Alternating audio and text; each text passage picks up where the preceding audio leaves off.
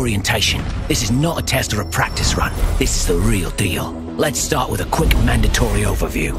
Agent, as you know, Corp censored most of this material for security purposes. But the world once had governments, countries, culture. However, due to bad decisions from various powerful people, most of the planet is now uninhabitable. That's unable to sustain human life. Shitty, I know.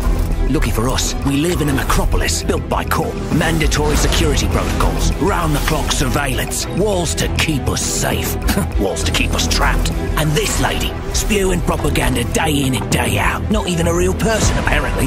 One half of the city is pristine, high-tech. That's Corp's base of operations, the Apex. HQ, Manipulation Central. The other half is the Voids, areas meant for eventual overhaul. Never gonna happen. No surprise the people there started up a coalition to push for change. They call themselves Octo. Now, both groups would love to declare all-out war on each other, but they can't. Corp would lose that lovely facade they put so much effort into. And Octo knows that innocent bystanders would get caught in the crossfire. That's where we come in. We're given a specific location and told to create a so-called strategic disruption for one side or the other. And yes, we take contracts from both. The line between right and wrong's awfully blurry these days.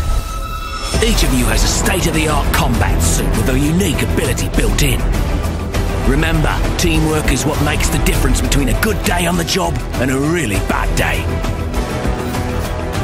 Be sure to familiarize yourself with new agents as they come on the scene. Learn about their abilities and create the most badass squad you can. And always be prepared, because on the other side of this door is a killer enemy squad that'll stop at nothing to take you out. Remember, it's us versus them. Be an agent of chaos. Be an agent of change.